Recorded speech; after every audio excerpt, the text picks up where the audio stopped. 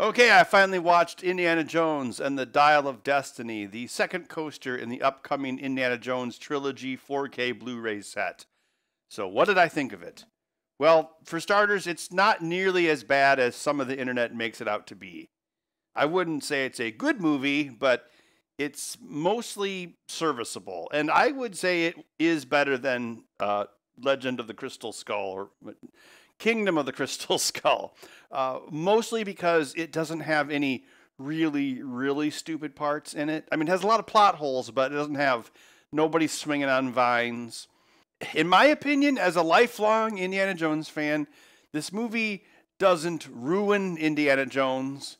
I mean, he's definitely kind of like old and washed up, but I think that's kind of the point. The Helena Shaw, she is sometimes annoying, but I wouldn't call her insufferable. I mean, she doesn't ruin the movie.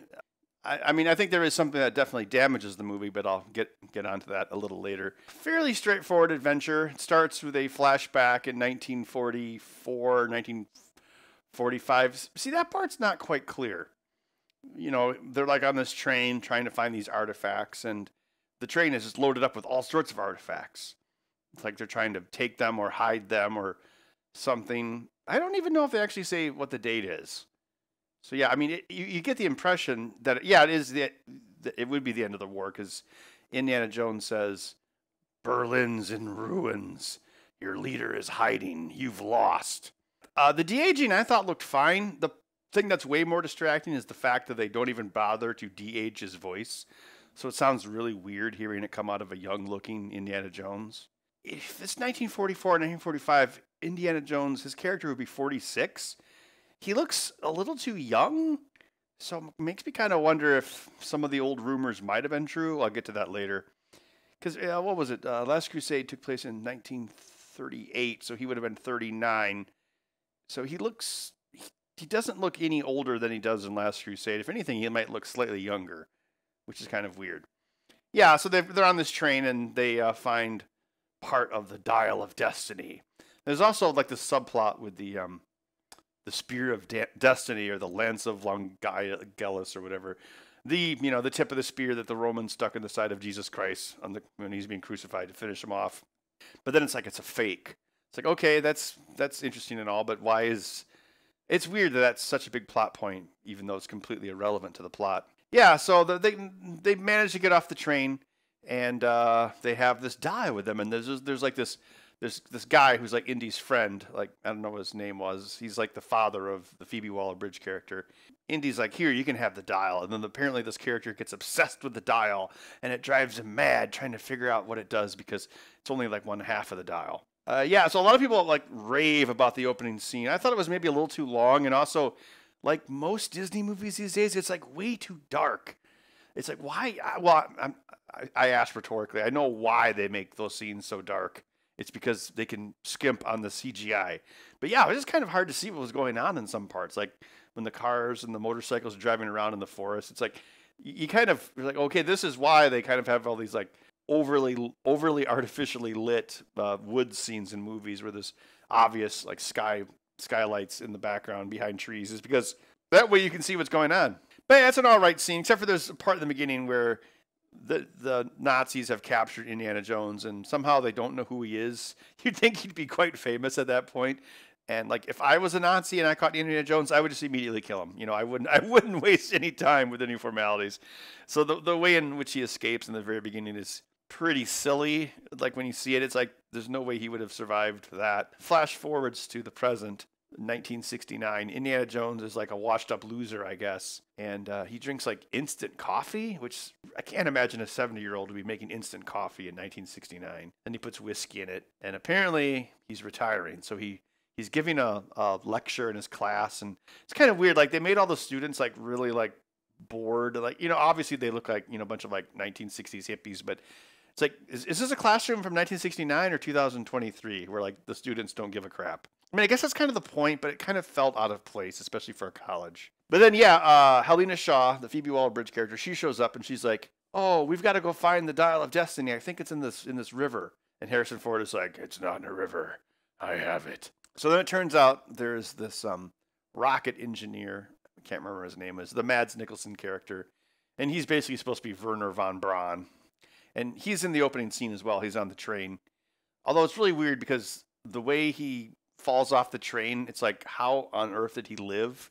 So anyway, yeah, he's got a bunch of goons, and it's like, oh, I got the men to the moon or whatever, even though that really has no bearing on the plot. Yeah, so he's looking for the Dial of Destiny. Basically, everyone's looking for the Dial of Destiny, and Indiana Jones has had half of it this whole time. So there's a bunch of like chase sequences. There's like a ticker tape parade for like the moon landing.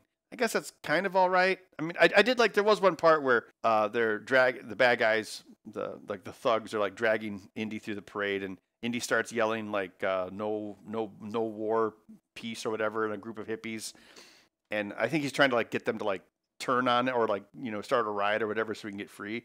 The part I thought was kind of cool in that part was like one of the henchmen fires his gun into the air and all the hippies immediately drop down to the ground. And the only person who doesn't drop down, of course, is Indy. And like, oh, look, there he is. So there's a big chase there. And it's, you know, it's one of those chases where horses are somehow magically faster than like cars or subway trains.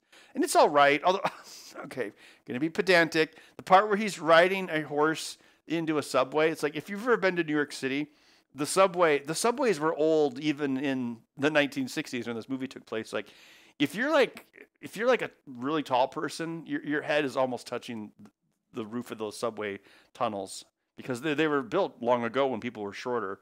Yeah, so it's like there's no way someone could actually ride a horse through there. Yeah, but whatever. And then what is it? Oh, then he gets accused of murder. I was talking about plot threads. Like, there's this CIA agent lady, and for some reason she's helping the bad guys. I don't know why. It's like, I think the CIA also wants the Dial of Destiny or something. And it's just kind of confusing because it's like, what is her association with these ex-Nazis? Why is she helping them? That's never really fleshed out. Indiana Jones gets accused of murdering 2 random people. And so he's on the run. It's like, oh no, Indy, he's on the run. And there's this great scene where Indy's watching a TV through a window of a store, you know, that old cliche. And this guy walks up, he's like, you're the guy on TV. And he starts saying, hey, I found the murderer. I found the murderer. Then wham, off camera, Sala has like knocked the guy out. He's like, Indy, I came as fast as I could. And Sala's like a cab driver now. At this point, Helena has stolen the dial from Indy, so she kind of betrays him. And it's like, this is like his goddaughter. Like, her father and Indy were great friends. And, you know, she knew Indy growing up, and then she locks him in a room with a bunch of Nazis, unarmed, in a room with a bunch of Nazis and a CIA agent who appears to be nebulous. And it's like, you kind of left him behind to die? That was kind of weird. So yeah, her character kind of starts out, it kind of almost reminds me of the Ray Winstone character from Crystal Skull, although she is only kind of a nebulous character in the first part of the movie. She actually becomes his partner later on, and she no longer tries to betray him. So after that, they go to Tangier, and there's like an auction, and Helena is trying to sell off the dial. And there's that really stupid line about capitalism. It's actually edited really well, but it still makes no sense. Everyone aims their gun at Indy and then graciously allows him to drop to the floor before they start shooting. Stuff like that is kind of dumb. I mean, it's funny if you watch it, but it doesn't really make a whole lot of sense. But it's still not swinging on vines dumb. So then there's a big chase scene in Tangier, and it's not just the Nazis. There's also this guy who I guess is like some local mobster, and he was dating or engaged to Helena. So he's like, you broke my heart and sold our engagement ring. So he's chasing them as well. So it's like 3 groups chasing each other. And it's a pretty decent chase scene, except for you're supposed to believe a tuk-tuk could, you know, even remotely come close to the speed of a car to catch up with it. Helena has her own short round, a little kid named Teddy.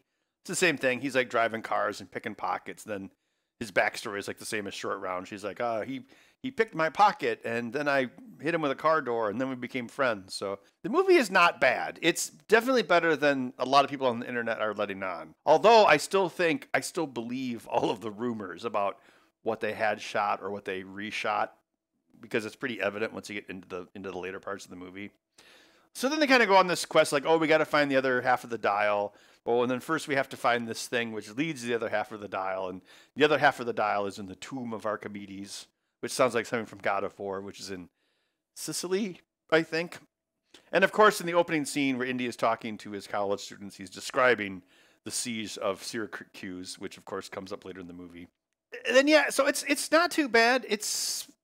Indy doesn't spend the whole movie captured like he does in Crystal Skull, so I'd say that's an improvement. He definitely is like a grouchy old man, but I guess Indiana Jones probably would become a grouchy old man.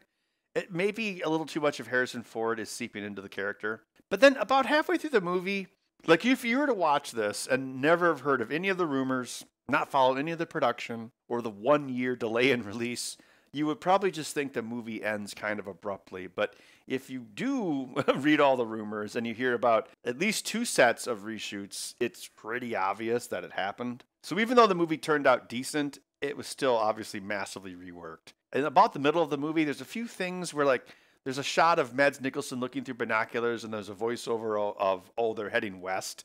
And it's like, that feels patched in. Something in the end sequence also seems a little patched in. So, basically there's a couple more chases. They find the tomb. Then Indy gets shot, like, above the heart, but still, a pretty bad place to get shot. So he spends probably like the last 20 to 30 minutes of the movie wearing a bullet in his chest. And it's like, how is he alive? He's Indiana Jones and he's super tough, but he's also like, well, remember, he's not 80 in the movie. They cheat his age like they do in most of these movies. He's supposed to be 70. That's still pretty old. As was rumored, the movie does absolutely involve time travel. They try to make it all scientific. It's like, they call the device, they don't call it the Dial of Destiny. They call it the Antikythera. It's like, oh, this is the Antikythera. Whereas in reality, the thing they base it off of is the Antikythera mechanism. And it's called that because it was found at a place called Antikythera. So it's the mechanism from Antikythera, not the Antikythera. There's people who think the Antikythera mechanism was made by Archimedes, and if anyone would have made it, it probably would have been him, but it still was kind of distracting how they kind of misnomered it. So anyway, yes, the big plan is Mads Mikkelsen, who is a Nazi, however you want to say it. He's like, I'm going to go back in time and kill Hitler in 1939, and that way we can win the war because I know every mistake Hitler made. See, again, okay, in my earlier videos, I posited that they would try to take nuclear bomb secrets back in time because that would be a really good way to win a war. It's like, what could you really change? Would you not invade Poland, maybe? How do you win a war if you don't start a war? Really, as soon as the United States and especially Russia got involved, Germany was going to lose the war, unless, of course, they had developed a nuclear bomb first, which is the subject of the movie Oppenheimer, of which we saw a trailer for in front of this movie. But the movie's not really about that. So it's like, don't understand, especially like if you went back to 1939, like if you really wanted to go back in time and kill Hitler and become Hitler, it seems like you should go at least 10 years further back in time. And the early rumors were that they did originally go further back in time. They went back to like the early 1930s. Even that probably wouldn't have been early enough. Like in the third act, they're in this plane. And then Helena is driving a motorcycle up to the plane, and she climbs inside the landing gear. That might have been like almost like the swinging on vines part, because it's like, wow, it's like in a thunderstorm. She's on this little dinky motorcycle chasing a plane on a runway, grabbing on the landing gear. It's like she probably should have died. And then she crawls into the plane, and she's somehow able to crawl around inside the plane like there's a bunch of John McClane tubes on the plane. It's like, nah, that's weird. But Indy is like, the dial is not calculated properly. Archimedes didn't know about continental drift. It's changed in 2,000 years. And it's like, oh. So see, that right there is like, that makes no sense. That kind of makes me think that they threw that in as a way to change the ending, because do the continents drift in 2,000 years? Yes. Is it in any appreciable amount? No. You'd have to go back hundreds of millions of years before it would actually be in effect. At least 50 million years, not 2,000 years. Remember, the Earth is really, really old. 2,000 years is nothing. So yeah, they end up in ancient Syracuse. It's like, oh, look, the Romans are attacking the Greeks. I guess the premise was Archimedes built the dial so that someone in the future would come back in time and save his island from the Romans. It's like, huh? And again, it's like, that's the plot? It's like, that seems really flimsy. It seems like something that was changed later on. And the thing that's really dumb, too, is like, they're kind of freaking out because Indy's like, oh, you're going to go to the wrong time period. They go through the portal, and then both of the planes immediately nosedive. But they regain control, and then what did they do? Is like, oh, let's fly like 20 feet over this sea battle. It's obviously because, we want to get the plane down there. Well, there's a reason for them to go down there. They basically fly this German warplane like seriously 20 feet above the sea, and then guess what? They start getting hit by like arrows and ballistas and stuff. Isn't realistic at all. It just seems kind of ridiculous. And then the Nazis are like shooting the Romans. They're like, they just grab machine guns and stick them on the side of the plane and start shooting the Romans for absolutely no reason. I guess because they're shooting like ballistas at them, but it's like, you're in a plane. I don't know, maybe like pull up. And it's established later on they can just go right back through the time portal. So it just really seems obvious that they changed the ending, and then they had them do really stupid things like get hit by, it's like, oh, look, here's a plane. It's flying like 120 miles an hour. We've never seen this before, but we're going to be able to hit this with our catapults with like, big fiery balls. It just seems kind of dumb. It's like the movie is quite decent until you get to like the last third. And it's like, it still manages to be okay, but you can definitely tell that there was an original third act that was changed at some point. And then you can also tell that there was a different final ending that was also changed, and that was the rumored reshoots that happened earlier this year. That was the one where the director was like, oh, no, this didn't happen. But then John Williams was like, yeah, they're shooting another ending. They're like, oh, no, that didn't happen. It's like, I don't know. Because you get to the point where it's like, oh, Indy's like, I'm dying. Let me die here in the past. And Phoebe Waller-Bridge is like, but you can't stay here. You'll change history. Never mind, there's a crashed 20th century airship that crashed right in the city. It didn't crash in the water. It crashed right in the city. This isn't going to change history, apparently. There's machine guns on it. This isn't going to change history, but Indy staying in the past would. So I think the original ending, they probably did have Indy just die in the past, and then the other people go back to the future in the airplane. I mean, I was glad to see, like, Archimedes is like holding the complete. You see Archimedes building the dial, and then he's like, oh, there's a commotion outside. I need to stop building this dial and go outside and, see the planes flying around. And then he picks up the completed dial that the Nazis took back in time. And that's the thing, like, all the Nazi bad guys, all they do is their plane just crashes and they die. That's it. That's how they die. It's kind of lame. So he picks up the dial, and then, Helena and Archimedes and Indiana Jones are arguing, and then she's like, oh, and by the way, we've got to take that dial back with us. And she's like, yeah, that's a good point. Like, you can't leave that here with Archimedes because he has to build the dial first. I think they probably originally had it where Indy dies in ancient Greece, but then I think what they did for this final ending change is she punches Indiana Jones, which I'm perfectly fine with, because Indiana Jones was like just about dead. He could barely walk at that point. I could totally buy that she could punch him out. It's probably not the safest thing to do, but she knocks him out, and then Indiana Jones wakes up in bed back in his apartment, and he's like, oh, we've come back to the present. And it's like, oh, I guess they must have flown the little plane that the kid was flying. So I don't know. I can buy a kid driving a car, a kid flying a plane, and they even say, I've never flown a plane before. But maybe that's why they had the pilot sleeping in the back of the plane, because they wanted some plausibility of the plane being able to take off again and fly through a portal after they went back in time. But none of that is shown, because they probably didn't film it. They probably said the cheapest way to do this is to have her punch him out, cut to black, and then go back to the apartment. And there is a really nice scene in the end where Indy's like, oh, my life sucks. And then Marion shows back up, and they're both grieving. Actually, one of the best scenes in the movie is about halfway through, where he's talking about what happened to Shia LaBeouf. And spoiler warning, he's like, my son joined the army, went to Vietnam. And she's like, did he do it to make you proud? He's like, no, he did it to piss me off. But and she's asking him, like, what if this is a time machine? What would you do if you could go back in time? And he's like, I would go back in time and tell my son not to go to war because he would die and it would break his mother's heart and destroy our marriage. That's like actually some really good acting from Harrison Ford. So in the end of the movie, Marion comes back to their apartment. She's got some groceries, and there's a really nice scene, and he's like, everything hurts. It's basically calling back to the scene on the boat in Raiders. And then he kisses her elbow, and then they kiss it's basically that scene, but it is really touching. It's like, oh, that's cute. And then I guess everything's okay. And then the other characters go for some ice cream, and then Indy grabs his hat off a windowsill for some reason, and that's the end of the movie. Is it a good movie? Is it a decent movie? Totally. I guess I would recommend it. It's definitely better than you've probably heard online. It's not like, oh, it's amazing, I loved it. I also wouldn't trust those reviews either. The biggest problem it has is that, yes, they clearly had a different third act, and they changed it for whatever reason. Now, you could go and look up the rumors online of what that original reason was. Pretty hard to believe, although it's also pretty obvious that they made major changes, so who knows what happened.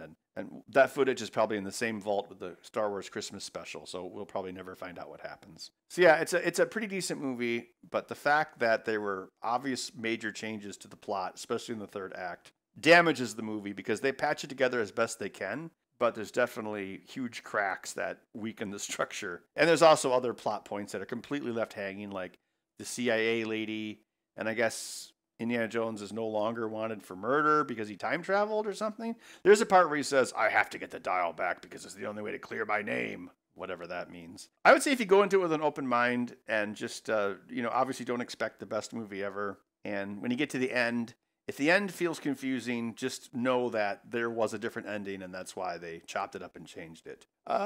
So that's my review for Indiana Jones and the Dial of Destiny. I guess it was more of a synopsis than a review. I don't know if I ever need to see it again. I would say I liked it better than, at least on the first watching, I liked it better than Crystal Skull. The major problems of this movie are structural or reshoot related. I think for the average person that doesn't know about any of that alleged history, you can enjoy it for what it is. You'll probably think the ending is weird and abrupt, but I still think it ends in a decently satisfying way. Although, again, we never needed more than 3 Indiana Jones movies. So there you go, my review of Dial of Destiny. Now playing for a few more days at least, because it's not doing very well. I think the major problem really was, I don't think anyone really needed Crystal Skull, but people liked Last Crusade, so they're like, oh, I'm going to check out Crystal Skull. Crystal Skull didn't go over very well, so they shouldn't be that surprised that 15 years later, general audiences aren't really interested in this, especially when you have, again, they say that Indy's 70, but we all know Harrison Ford is like 80, and he definitely acts like an old man in this, and it's just, I don't want to say it's like, it doesn't make the movie unbelievable. It's just, who really wants to see that? Every guy wants to be a 37-year-old Indiana Jones. Every woman wants to be with a 37-year-old Indiana Jones.